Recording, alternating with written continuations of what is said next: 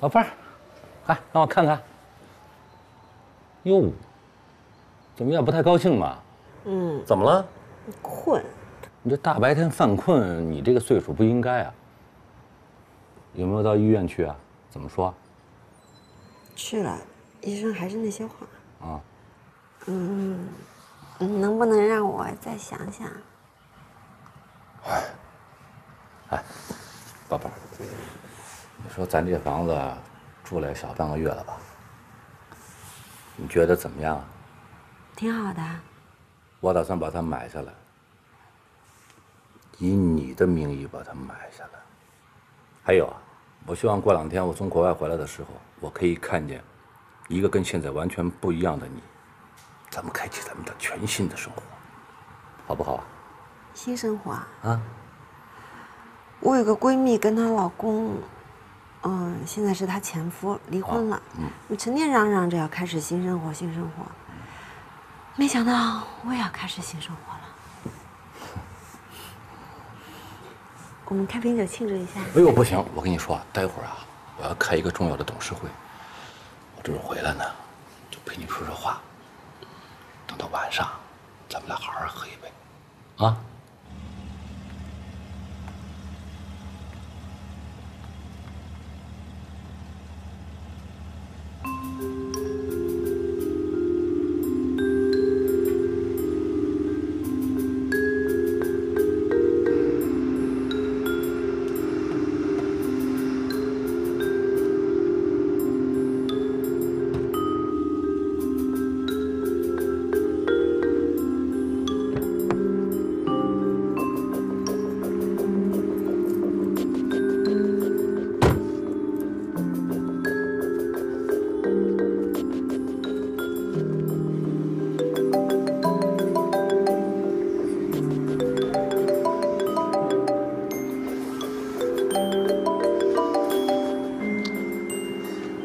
喂，吴宇，你在哪儿呢？我在你们家呢。你来怎么也不说一声啊？我不在家里，我在外面呢。拜托，我在你新家呢。什么意思？你往下边看看，我在你车边上站着呢。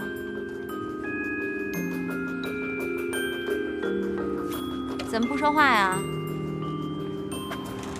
还想瞒我多久啊？1702，你自己上来吧。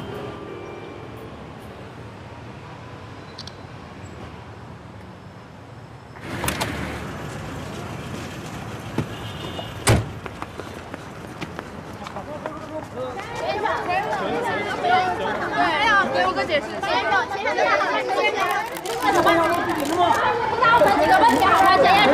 还一会儿我跟大家说的啊。让一让。首先非常感谢大家一直以来对坤哥的关注和关心。下面我做个简单的声明啊，这一次2周刊的报道纯属捏造。然后我们将始终保持对2周刊以及2周刊的主笔汪小鹿小姐进行追究的权利。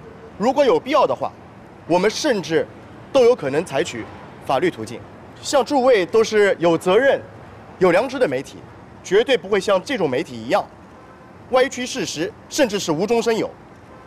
我认为，如果要建立一个良好的媒体环境，那像这种不良媒体就应该像过街老鼠一样，人人喊打。谢谢大家啊！你再说2句啊！你再说2句啊！再说2句的。别走啊！哎，别走啊！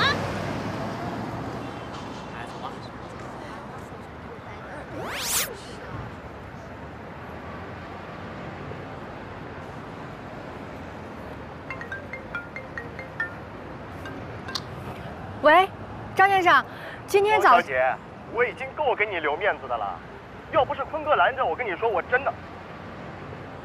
我们可以不追究你的责任，前提是你不要再骚扰我们坤哥了，好吗？打完这个电话，你就是黑名单里的人了。不是。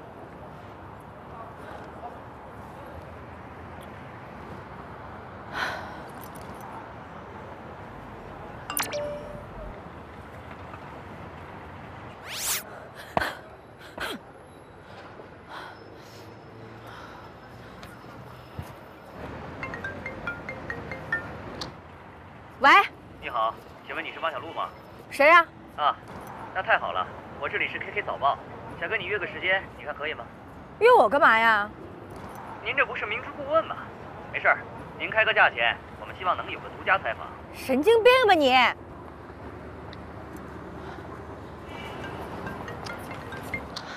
喂，我不接受采访，听到没有？请问是汪显赫的家属吗？哦，啊，是李大夫吧？啊，对不起啊，对不起啊，您说，您说。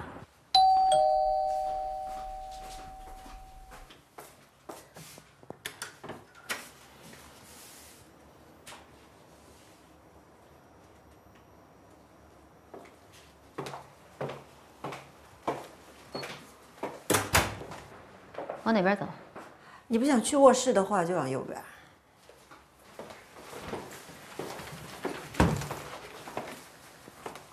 随便坐。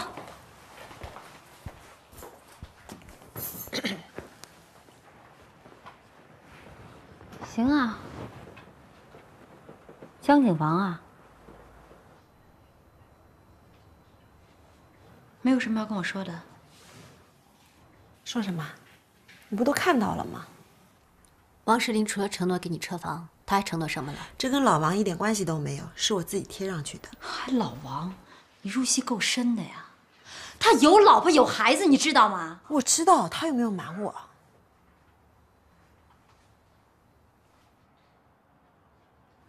吴宇，我现在真的我看不透你了，你什么意思啊？咱认识不是1年2年了吧？哎，你相过这么多次亲，就算你没什么身教，见过不少男人，王石林什么样的人你看不出来吗？你说你奋斗这些年，你失败过，遇到挫折过，你都没放弃过自己，这么破罐子破摔，你干嘛呀？现在，从毕业到现在，你保持这份纯真，为的什么呀？不就找一男人，组建一家庭，好好过日子吗？是我跟小鹿有时候调侃你，有时候拿你打趣，但我们心里都特别佩服你这份纯真，知道吗？吴宇，咱们要有做人的底线，咱们不能给人当小三儿。我就是小三儿啊！我现在名正言顺在做别人的小三儿。我以前啊骂别人小三那些所有的话，全都印证到我自己身上。这就是命运给我吴宇最好的答案。喜剧吧，开瓶红酒，我们庆祝一下。你别给我在这自嘲。你跟我说，你到底遇到什么事儿了？你跟我和汪小鹿说行吗？什么事儿都没有。老白，你呢也不用抬高我，我是什么样的人我自己知道。来，你来消消气。你什么样的人啊？穷啊，自欺欺人，爱慕虚荣，贱。你能别这么说自己吗？行吗？老白，我问你啊，自从你嫁给老董之后呢，你有没有过过没有钱的日子？你有没有试过想买东西买不起啊？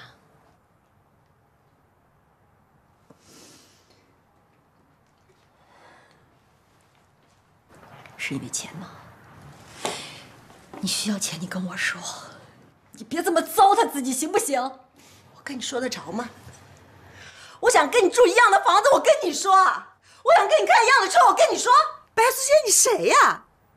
你是不是特享受这种高高在上的感觉啊？我哪点比你差了？我凭什么要看你的脸色啊？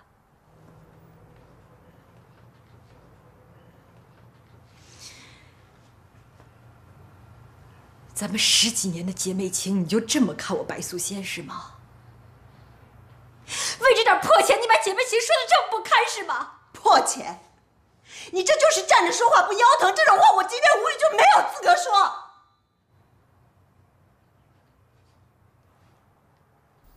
我们早就不是一个世界的人了。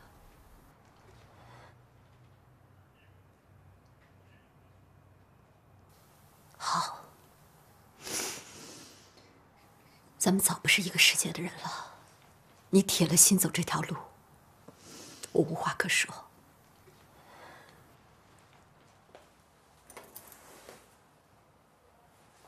好自为之。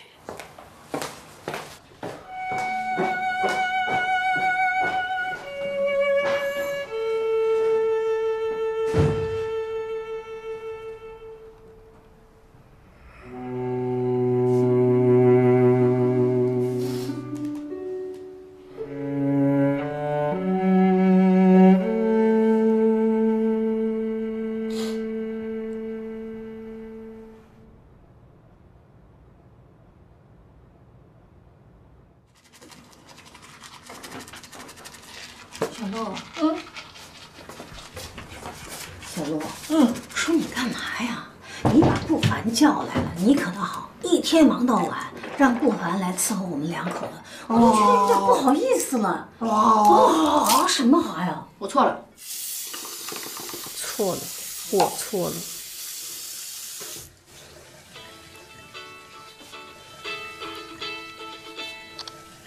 你干嘛呀？电话怎么不接啊？我知错就改，以后非工作时间我一个电话都不接。这还差不多啊。哎，我跟你说呀，你爸特奇怪，让我明天陪着他去旅行社。你说他干嘛那么着急啊？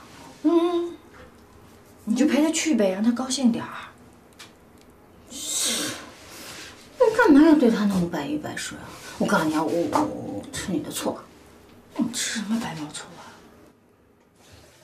哎，搞什么鬼啊！都半天了，开门啊！来了，爸。开会啊？开你的批斗会啊。哎呀，急死我了！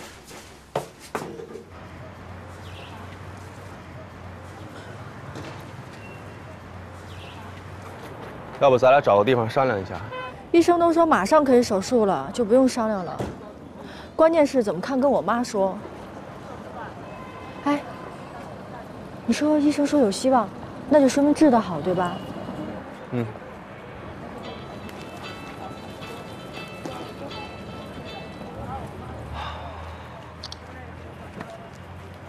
你不用上班去啊？你有事先去忙吧，不用管我了。反正他们今天也不在家，等哪天人都在的时候，咱俩一块儿说吧。主要我之前约好了，我就过去一下。没事没事，等以后我爸做上手术了，你就不用来了。再说。这段时间麻烦你了啊。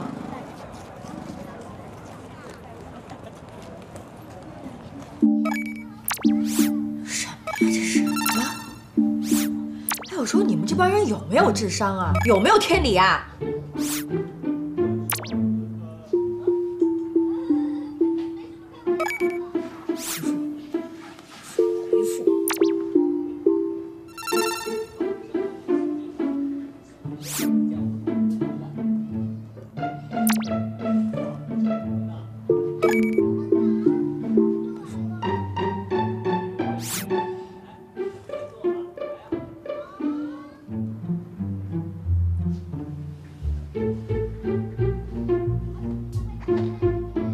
去死！才不是！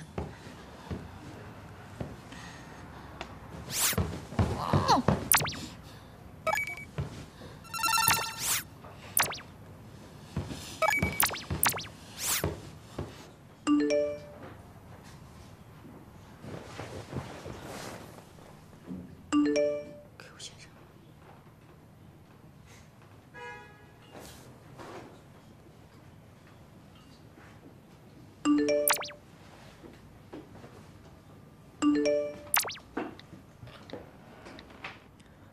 不去的是狗熊。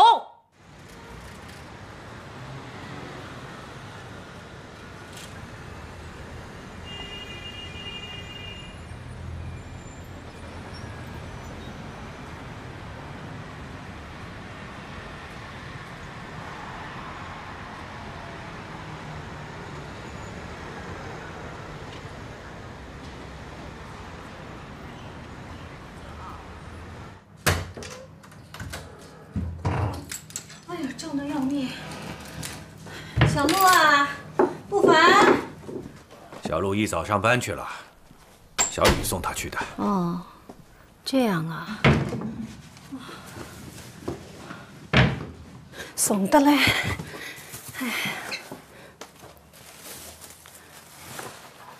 飞燕啊。啊？你过来一下。啊。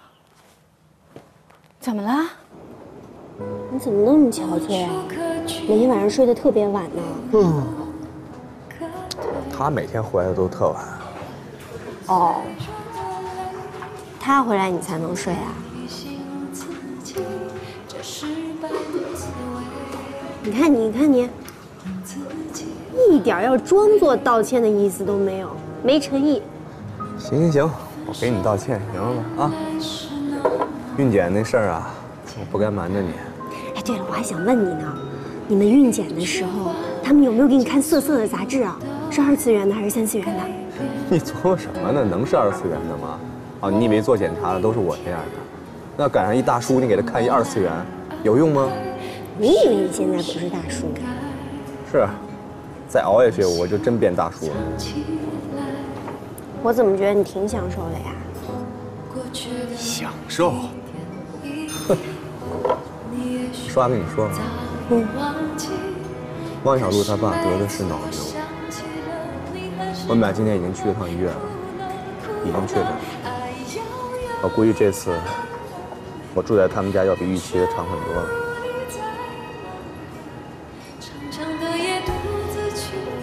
哎，说话呀！你想让我说什么呀？你这么做是对的，我理解你，而且我越来越喜欢你了。你就应该对他们家人好，以后我们俩在一起的时候啊，你也不会有什么愧疚。我应该这么说，是吗？其实我真的挺希望你能理解我的。我也希望你能理解我。我理解啊。你不理解我，你觉得天经地义的事，在我这儿就是晴天霹雳。啊，这事儿很快就会结束的。最讨厌听这句话，你天天都在说。你比我前男友更可恨，明明就在我身边，可我就是留不住你。哎。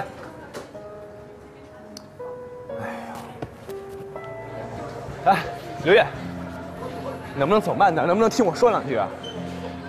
哎呀，你不用每次都这样吧，一句话说不对付，甩手就走人。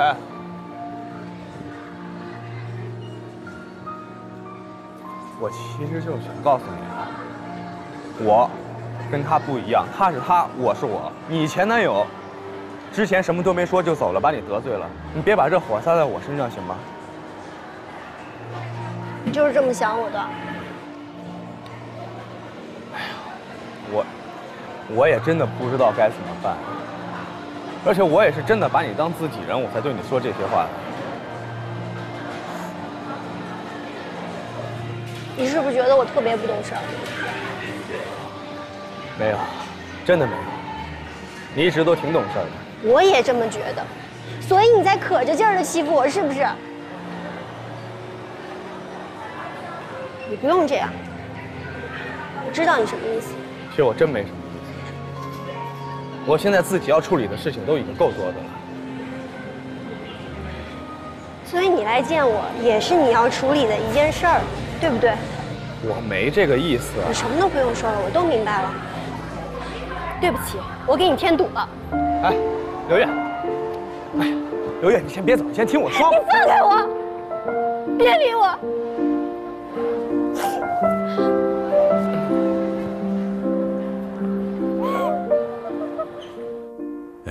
头晕，你摸这里干什么呀？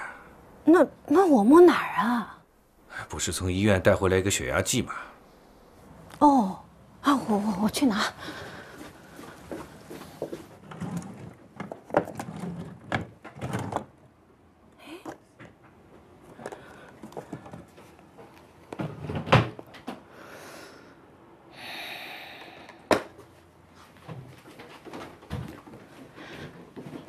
老汪啊，来，先把衣服脱了，我给你量一下啊。来，我帮你脱吧，慢慢的，慢慢的，哎，哎，好了。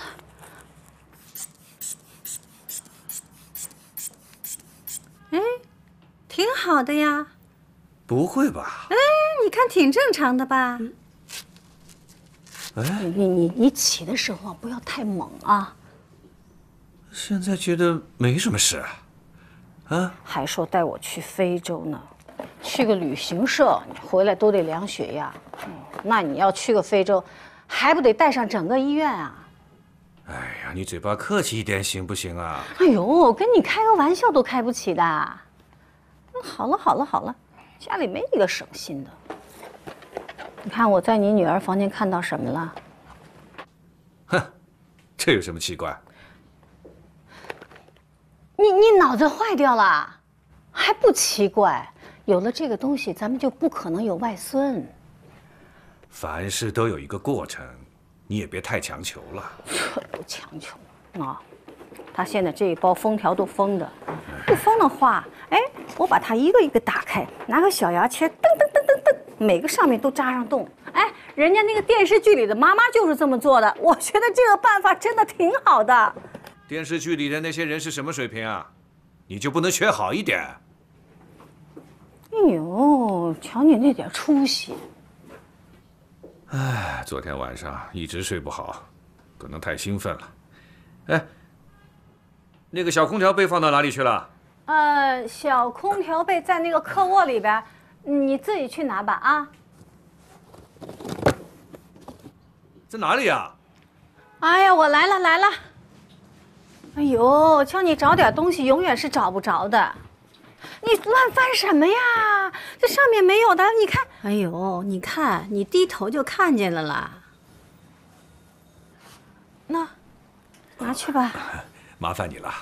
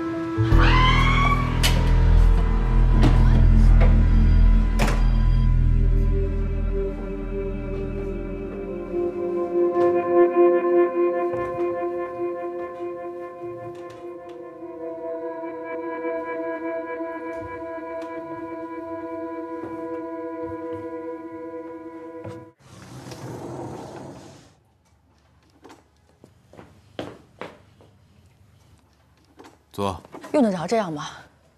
那篇文章不是我写的，而且他们发表之前根本就没有跟我沟通过。你动脑子想一想，我那天在医院陪你陪到1点多钟，我回到家都2点了，我哪有时间去写那个狗屁文章啊？我要真是想陷害你的话，我陪你在医院待那么久干什么？冷静点儿。不冷静的人是你，你拉黑我的时候你是怎么想的呀？你们这些所谓的明星大腕，就是目中无人的自恋狂。我懂，不就掉点粉吗？有什么了不起的？我是涨粉了，可那些关注我的全是为了来骂我的。我这2天都快被唾沫星子给淹死了。你还威胁我，律师函？好啊，你送来，我等着。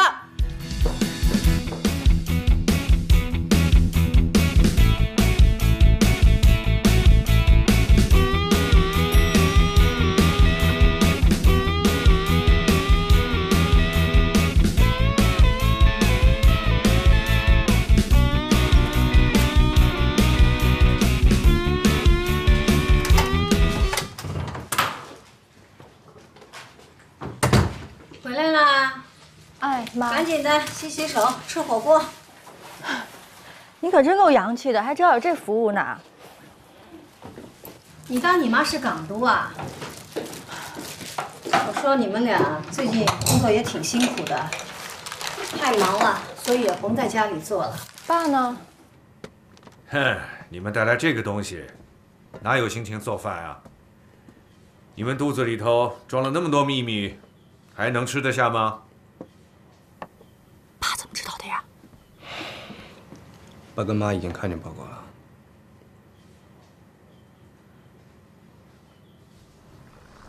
哎呀，这你来，你自己来吧。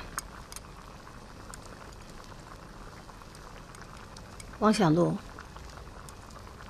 你谈恋爱自己做主，我可以不管你。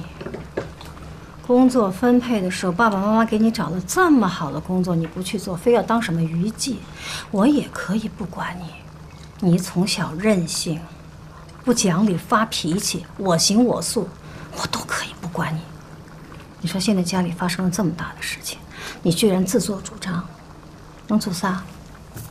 能哪能啊啊！是不是自己翅膀长硬了？哦，家里大大小小的事情，你都可以自己自作主张了，是吧？不是妈，我不觉得你心脏不好吗？我就没敢说。那你爸爸身体还不好呢。今天下午，我带着你爸爸去医院了，问了一下大夫，人家大夫都说了，这样的手术一早不一晚。那你说说，你到底想什么时候告诉我们？我跟吕不凡本来就打算今天晚上说的，对吧？真是太巧了。真是这样。要不然我俩干嘛把这报告放家里啊？好了好了，你也别揪着不放了。人家大夫都说了，他们2个迟早会跟我们说的嘛。爸，您真坚强。来，我敬你一杯。不至于吧？啊，我现在没事，只是个病，也没什么大碍嘛。啊？哎呀，老汪，你就不要说了呀。你说这俩孩子糊里糊涂的，好端端的把你医院接出来了。这医院也不知道怎么回事了，哎，就把你爸爸就这么放出来了，不负责任。妈，咱别说了，咱就先祝爸早日康复吧。对，早日康复。好，来，爸，早日康复啊！我现在不是好好的吗？啊，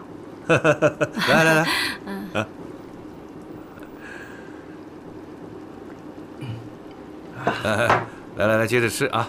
好。小璐啊，那李医生到底说了什么？你能说说吧？医生就说，反正差不多吧。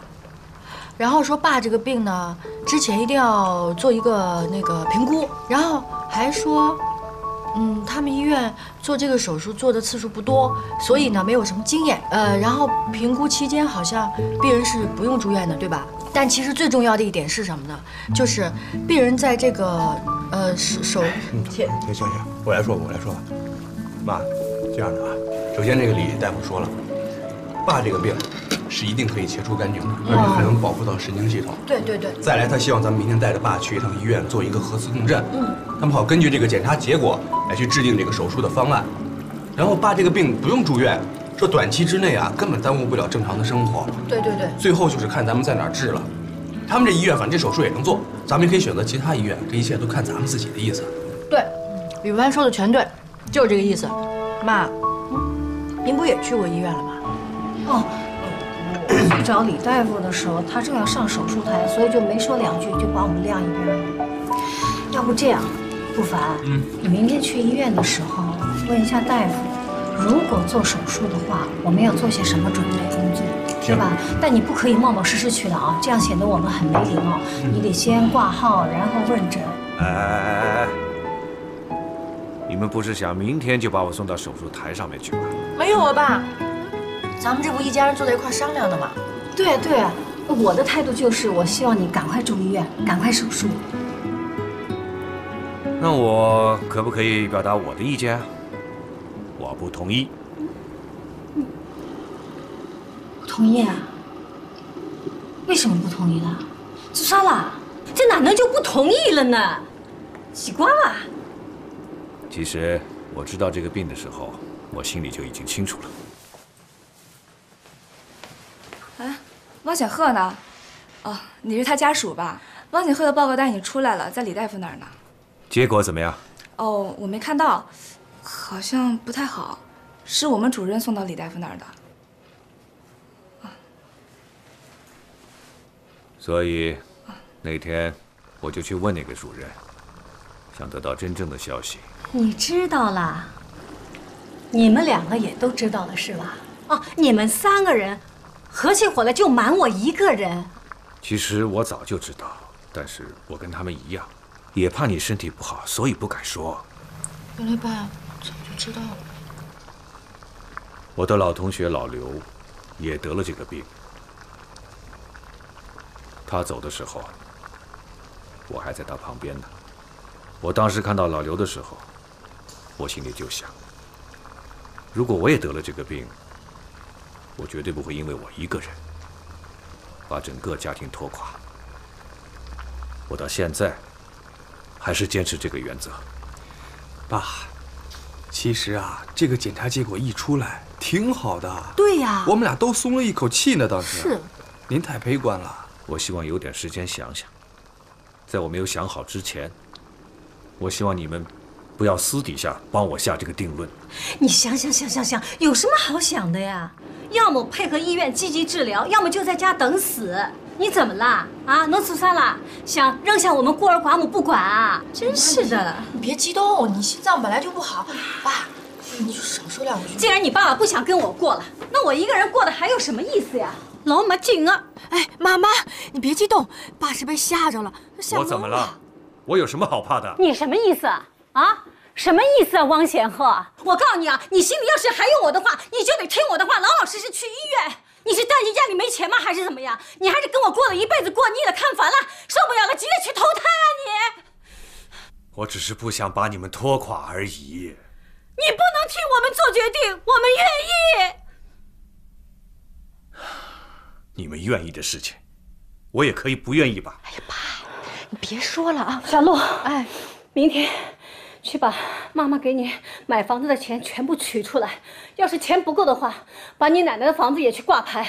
我们家大钱没有，治病的钱还是有的。好，于飞燕，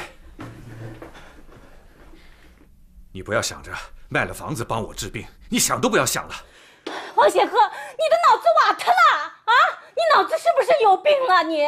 我就是脑子有病。哎，你这人怎么这么自私啊？你扔下我不管，扔下我和女儿不管，你干什么呀你？你太自私了，你知道吗？我不说了，我气累了。你去干嘛？我洗澡，我现在要洗澡，洗完了回来休息可以吗？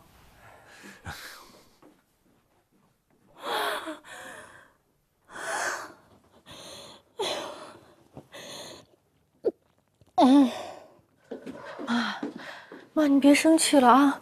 你坐会儿，我扶你躺会儿啊。哎，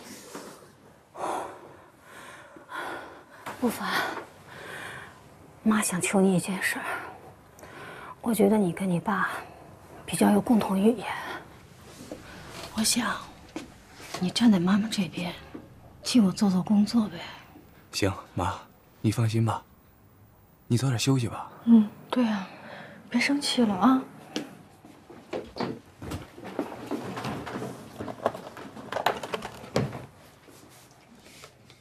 嗯，这谁的主意？妈，这是我们那个。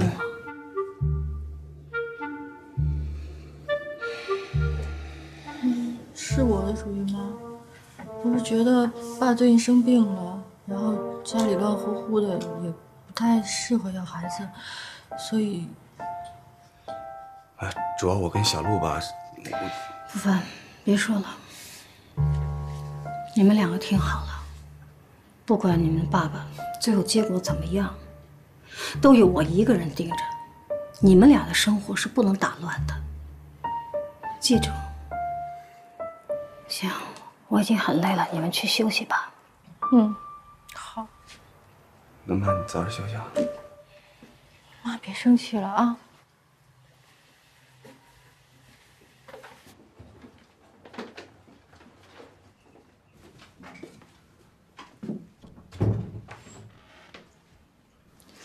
那是你的吧？咱俩就算装夫妻、演夫妻，也得装点像点行吗？你说妈本来现在就逼着我们俩要孩子，你这还嫌事儿不够多呀？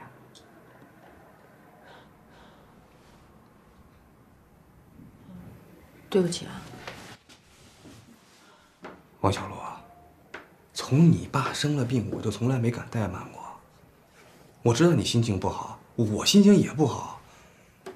刚你这么质问我，我心里真挺不舒服的。我不都跟你说了对不起了吗？你还想让我怎么样啊？哎，行，我再跟你说一遍，吕不凡，对不起，行吗？我说错话了，我知道你心情不好，我知道你天天耗在这儿，心里烦。你放心吧，过不了几天，你就解脱了。我不是那意思。哎，我也懒得去想你什么意思。从明天起，我会承担起这个家里所有的事儿。